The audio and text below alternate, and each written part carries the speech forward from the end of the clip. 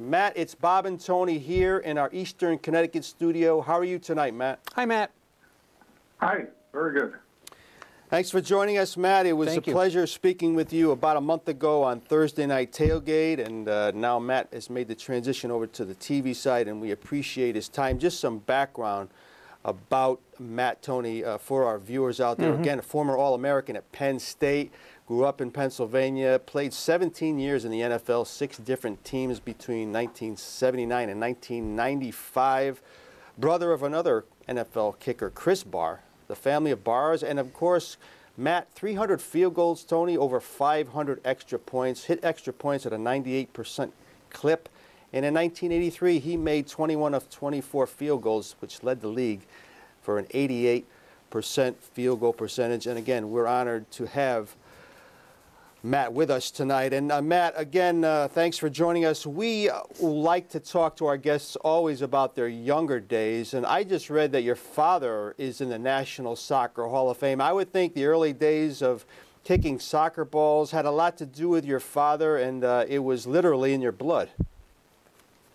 Well, that's true. And my dad was a wonderful soccer player, maybe one of the best the country's ever produced. He was on that famous 1950 team that beat England in the World Cup 1-0 down in Brazil. He had the assist on the goal. And when we were growing up, we went to many of his games, apparently. I never remember watching him play.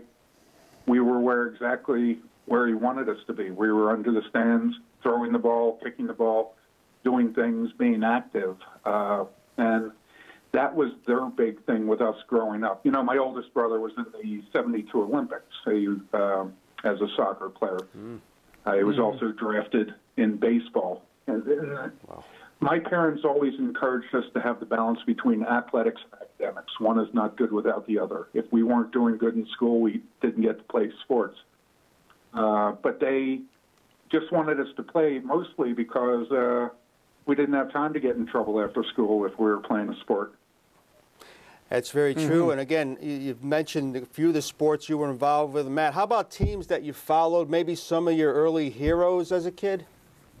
Well, that's the funny thing. Because of my dad and his notoriety around the world, I got to meet a lot of neat players in all sports. I'm trying to think of the old Phillies and athletics pitchers, but for us, it was just shaking their hand, admiring them for being a great pitcher, a good second baseman, a terrific third baseman, and not taking it any further than that. You can learn from is what their attitude was. I met Pele in the locker room playing not a preseason game, a preliminary game when Santos was visiting the United States, and Philadelphia was one of his stops. I happened to be on the team that was playing before him, so I met him and the rest of Santos' soccer team in the locker room, and it was just neat shaking his hand. Yeah, talking Pele. And that's when you grow up around that, you look for the traits of the truly wonderful players. I think Pele's one of the true sportsmen of the game. I remember the first athlete I ever heard speak was Ray Nitschke in high school.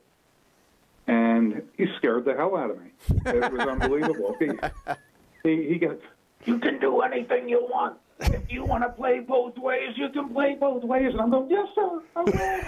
I'll try every sport."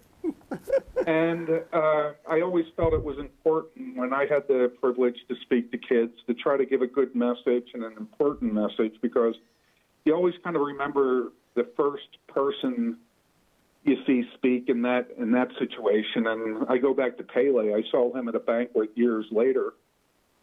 He was the featured guest, of course, and he spent the entire 3 hours signing autographs. Wow. Didn't get a bite to eat. Spoke a few words afterwards, but he never looked put out. He was always smiling and engaging with all the fans who came to get an autograph from him. And I said, boy, that's a great sportsman. And I think the same way of Arnold Palmer. was with him actually about a week and a half before he passed, playing golf out at Latrobe Country Club. And he was there, and he was engaging. And he's one of those guys, like the true sportsman.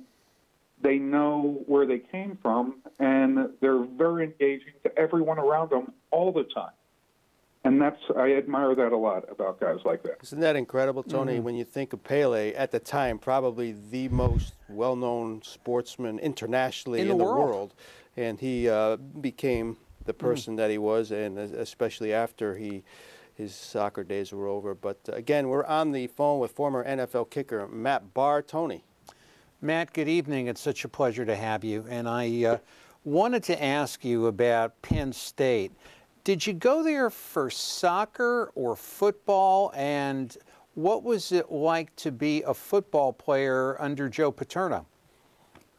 Well, most of the schools that recruited me, and this was because of my two older brothers, my dad knew that soccer players kicking footballs was not a novelty with the Go-Galacts, that was kind of the future of professional football kicking, if you will. But we never wanted to give up soccer to play football. So my oldest brother, Casey, he tried to play soccer and football in high school with a lot of conflict and wasn't able to do it. Same thing when he went to the Naval Academy.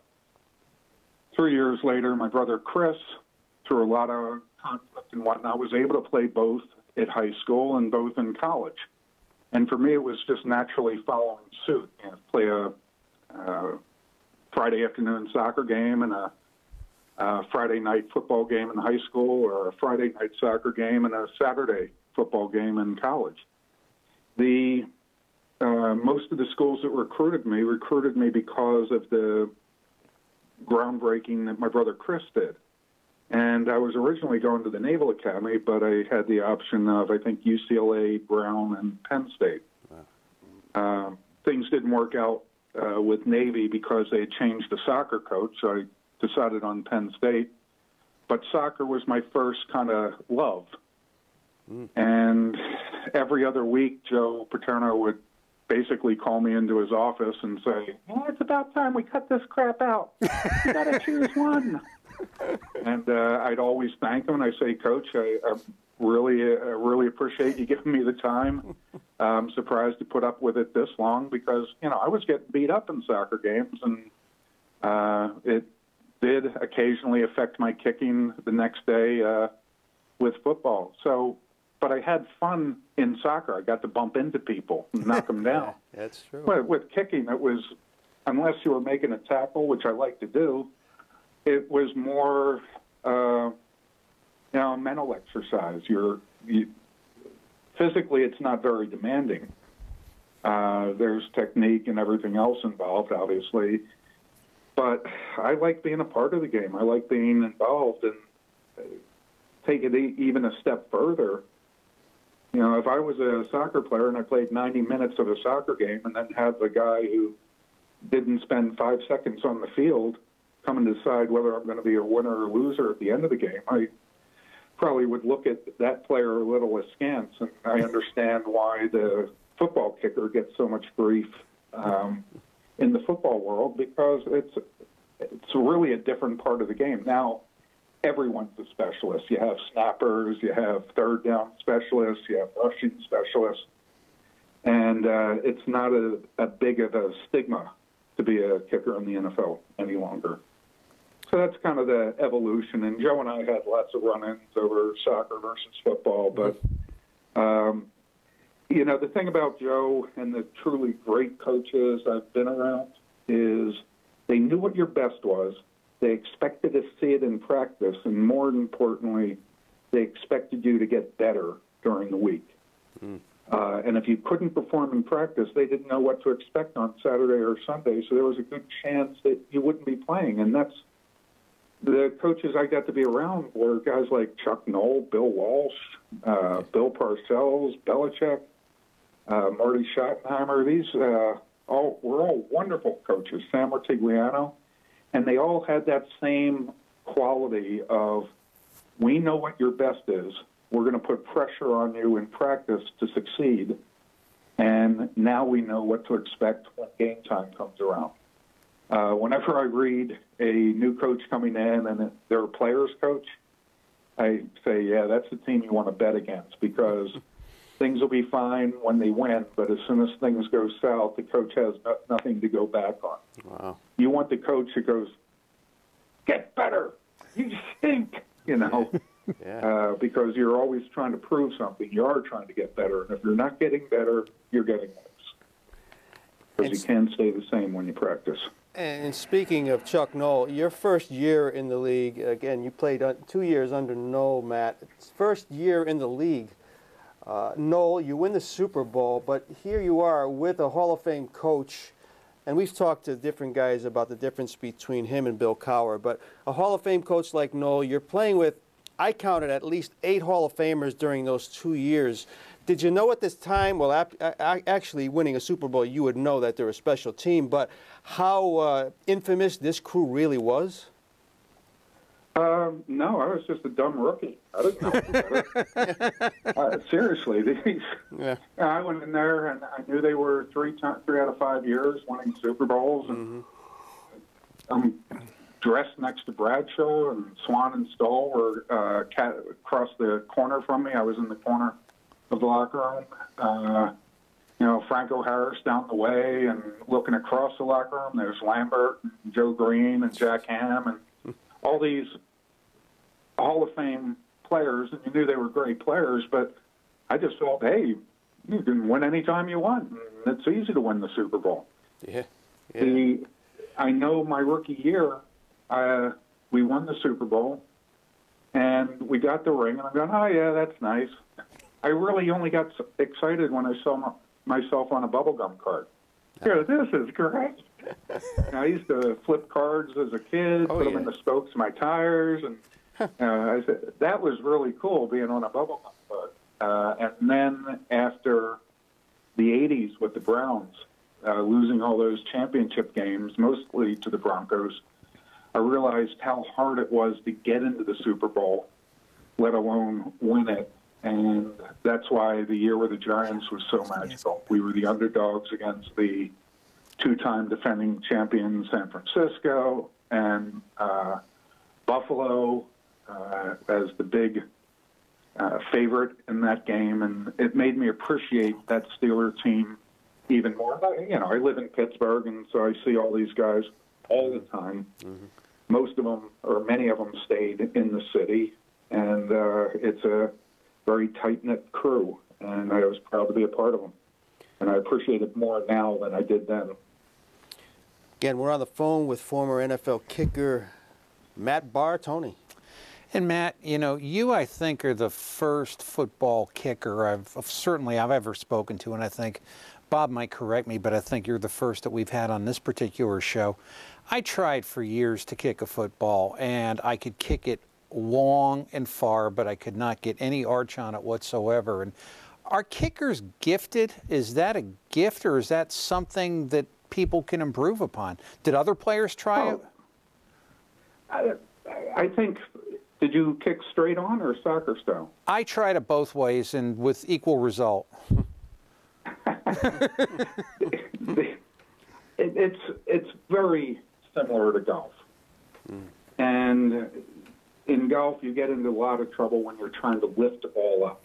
That's not how it works. When I'm coaching a kicker, if anything, if I feel like they're struggling a little bit, I tell them to line drive it. Hit the middle of the ball. Try to hit the tee where the upright meets the crossbar. Hit a line drive there. And more often than not, it ends up being a pretty good kick, because if you strike down through the ball and follow through, hit the sweet spot, basically just barely under center of the ball, I mean, millimeter under center of the ball goes up naturally with the arc of your leg, not because you're trying to lift it up with your toe or anything else. And that's the biggest key, striking the ball. You'll be surprised. It's the same thing straight on. You're really hitting up through the center mass of the football. And because I played soccer all my life, hitting the football was just more trying to get the control of the ball rather than trying to blast it as hard as you could. How's that go? I don't normally hit my sand wedge 170 yards, but when I do, it's usually out of the green side bunker. Yeah, yeah. Makes sense. It does make sense. Yeah, blading it. Sorry, I'm not a good golfer. And you know what's striking about your career, Matt? The entire 17 years, always, for the most part, always played in cold climates. And this past weekend, we saw 2 games where it was incredibly cold. Can you remember a certain game? You played so many of them that you still remember to this day, where it just the frigidness was beyond compare? Well, there were 2. One I was in the stands with, and the other was obviously playing, but they were both in Cleveland. And my brother was playing with the Raiders against the Browns in a championship game. And the field was as hard as a rock. The balls were as hard as a rock, so they weren't traveling far. And when it gets that cold and you only have those, at least they only had space heaters, those kind of rocket engine things that threw flames out. Yeah. Then it got so cold you didn't want to take your helmet off because it was hard to get back on. It got cold and stiff and probably smaller because of the cold. But it was so cold you had problem talking. Your face kind of got numb. And all of a sudden you're going, what? And that was weird. Because I can't wear extra insulation on my feet. I just had a pair of socks on. Wow. Under my shoes. I think I lit a lot of shoelaces on fire and had to change them 2 or 3 times during the game because the feet go numb almost immediately in cold weather like that. And as I said, the ball gets hard because Cleveland was a marginally grass field. It was more packed ice or dirt. It was like hitting off a concrete. So you had to adjust your steps to make sure you weren't slipping and whatnot. But yeah, it's a different game, especially the quarterbacks trying to keep their hands warm, the receivers and DBs trying to get the ball because your extremities get numb pretty quick. And I'm always impressed with everyone's ability and skill in bad weather like that. And Matt, I think yesterday's game, Clay Matthews having awareness. This had nothing to do with the cold, but he knew he had stripped the ball, and he was one of maybe 2 people on the field other than the referees who knew that the ball was still in play. Yeah. And that changed the game. It ended the game, if you will. It was a great play. It was such a heads-up play. It was. And more on that topic, Matt, about the ball itself. Say you're kicking 0-degree wind chill as opposed to, say, a 75-degree day in Miami. The ball itself. We've had kickers on the Thursday night show that have told us it's like kicking a rock. But give us your experiences with that. Well, you lose distance, primarily. You lose a lot of distance, and quite frankly, it hurts.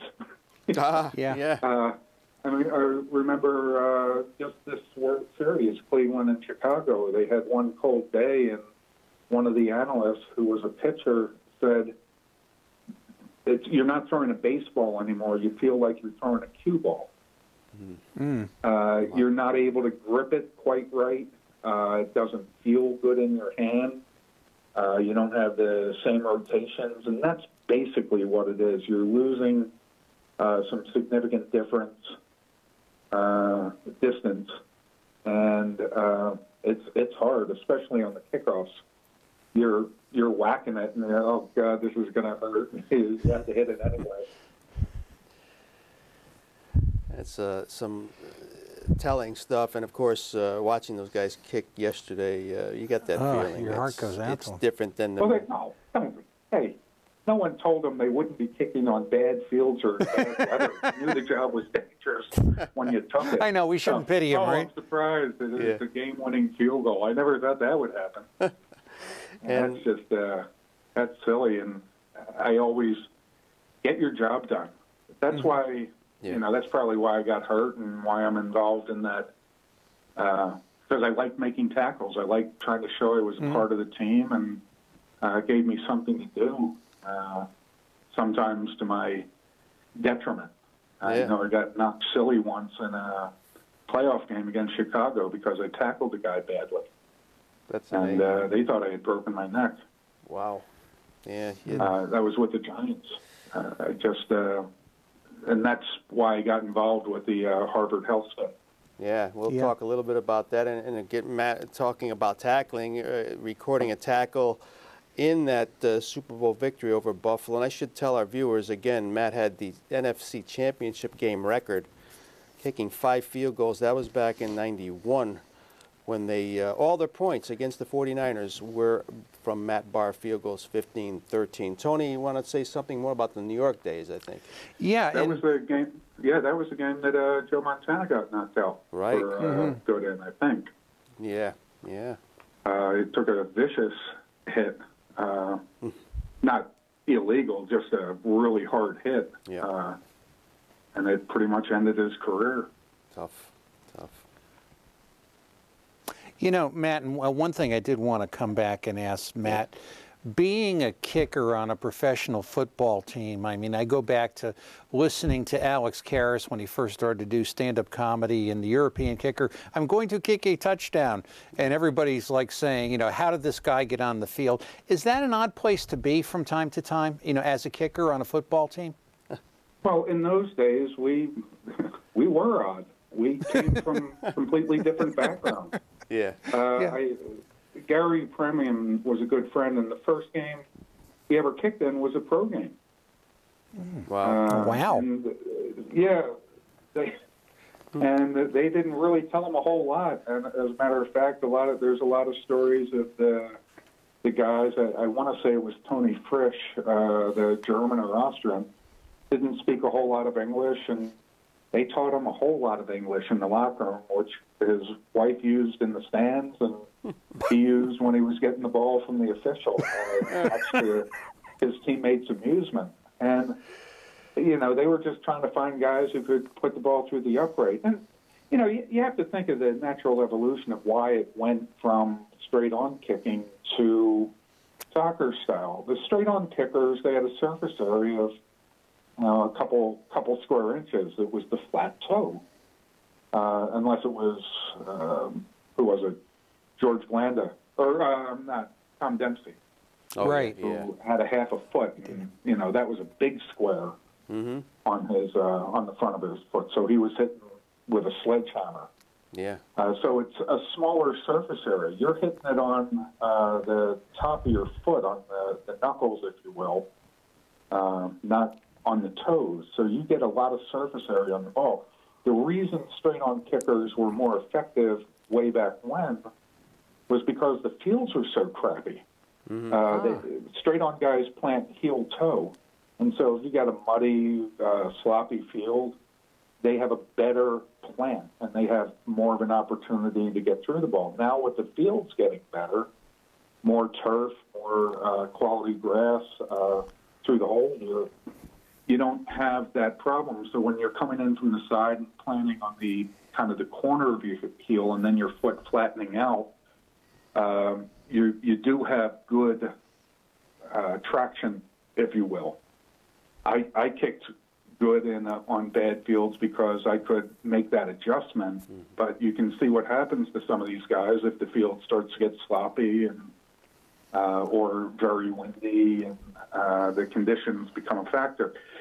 That was the evolution. That's why soccer players eventually took over, and they just went and looked for soccer players. Now they're looking for, I'm sure the punters are getting the same business because they're a lot of the Aussie rules football punters coming in.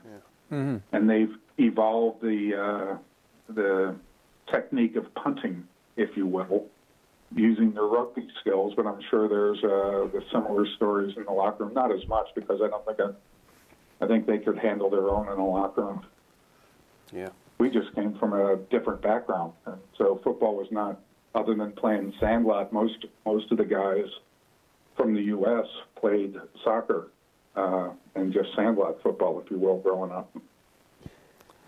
Interesting. Was telling about Matt's career, Tony, again, we talked about his first year in Pittsburgh, they win the Super Bowl. His first year in New York, they win the Super Bowl. That's a good marketing tool, right, Matt? I mean, you can say, you signed me. With a lot of distance in between.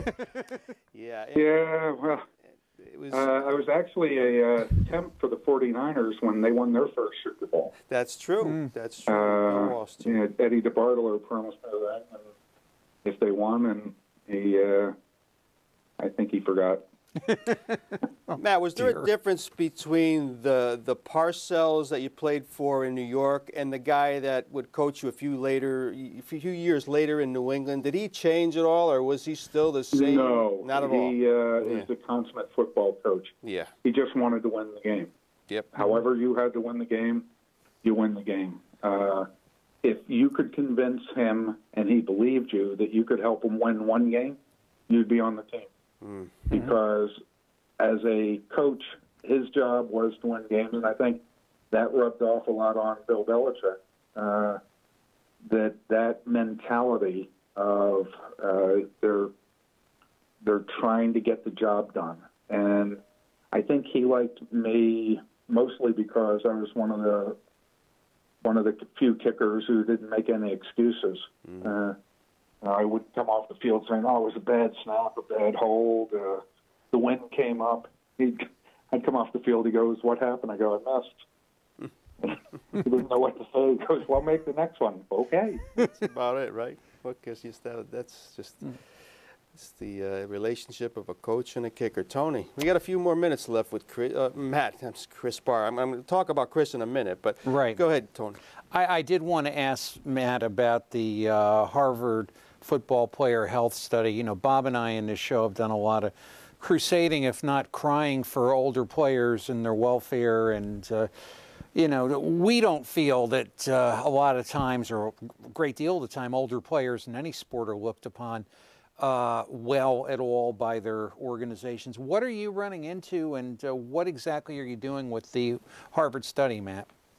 Well, it's fun. I'm advising with them. Harvard is doing a research on football players' health, but it translates into everyone's health, if you will. If you feel like going to it, you go to footballplayershealth.harvard.edu and click on the About, and you'll find a whole lot of information about what they are trying to do with it. Basically, they started with a preliminary study where it got about 3,500 players who filled out the survey, and it's for the prevention, the diagnostics, and the treatment of very specific types of injuries and conditions that players eventually get, like knee injuries or head injuries, things of that nature. And what's unique about this study is it's Harvard, first off. They don't have an agenda. Whatever it shows, it shows. What makes this study different is that they're doing a combination of, instead of just doing the study and the results, they're trying to find out what they can do to treat these things. So if you go to the About and you click on knee injuries, the ACLs, they're finding that a lot of people have knee injuries. You know, a lot of the players have that. And there's long-term conditions. Well, they're actually developing surgeries that can repair, not to help a torn ACL heal on its own. That's pretty cool. So they're actually coming up with ways that the former player, which is every weekend athlete in the world who ends up with a knee injury, that now, hey, an ACL is not the end of your life. Not only that, we might be able to help repair it completely. the reconstruction surgery. And this is just one area that they're working on. So we're trying to get more and more pro players, because that's who the focus is on the surveys, to fill out the survey, but it's going to be good for everyone. And with the concussions, I just saw a clip of the Tom Brady's up in your neighborhood, right? He's the quarterback kid. Right. He took a shot against Buffalo that knocked him loopy, and it was because I don't know how many years ago, but he's looking at the guy coming forward at him, and he doesn't see the guy coming from the side, and it just tattoos him. So he's not ready for it. He has the initial head injury with the helmet-to-helmet contact, and then the additional injury of his head hitting the ground. How can you, the equipment is evolving, and this is what Harvard is helping out, evolving the equipment to help prevent even those types of injuries.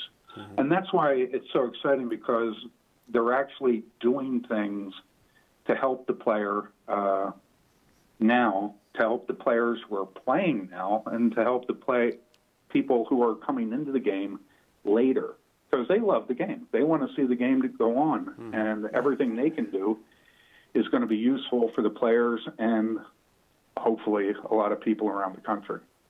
So check it out. It's interesting. It does sound interesting. I found Thank it interesting and very rewarding. These people are brilliant. Especially, and Matt made the great point, Tony, no agenda. That's the thing. That's the that's main critical. thing, and that's what we need to get results here. And I wanted to ask you, before we let you go, Matt, about you and your brother Chris. I mean, amazing to me how two guys could have such long careers, two brothers. When you guys, during the season, off-season, family get-togethers, did you talk shop constantly, Matt? What was the relationship as far as, did you, or else was there other things? Not a bit. There you go. See? They're kickers. No. They're kickers. Like, it was so simple. How'd you do? I made it. Okay, great. Yeah. What happened? I missed. No, and when we would play against each other, Pittsburgh and Cincinnati when he was there, Pittsburgh and the Raiders when he was there. When my parents would come to the games, people would ask, who do they root for? They go, both of us. They want us both to kick well. They don't want to have to support us. They want us to keep the job.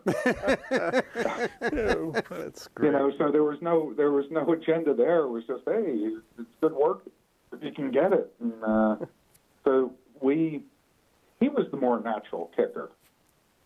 He kicked the ball cleaner and could hit it a bit further. I was more mechanical. So if things went south for him, which it happens, it was harder for him to get out of it. And for me, because I was more mechanical, when things went south for me, I could go back to something more basic.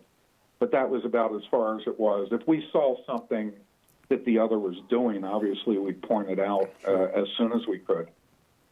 I will tell one dopey story if you're interested. Sure. Oh, sure. We were playing the Raiders with the Browns, and it was right after Top Gun came out. And this is relevant because Clay Matthews Sr. was my teammate. Yeah. And the Raiders tried like a 65 or 70-yard field goal at the end of the half. And so we had a returner back behind the goalpost, or by the goalpost, in case it came up short and we could get a run back. Well, of course, it came up short, and our guys running back.